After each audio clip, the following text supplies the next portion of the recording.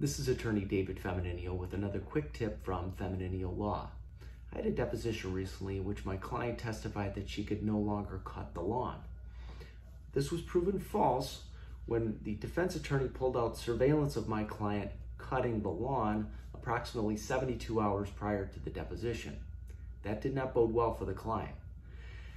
I tell my clients, I want you to assume that you've been watched and followed 24 hours a day, 7 days a week since the accident, and I want you to testify consistent with that.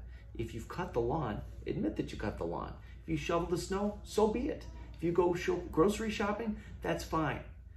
It's okay to do those things, but if you testify that you can't do those things, and it's ultimately proven that you were doing those things via surveillance, then that can be fatal for your case. If you have any questions about any other injury matter, if you'd like to talk to me personally about your case, please give me a call at 855-65-CRASH.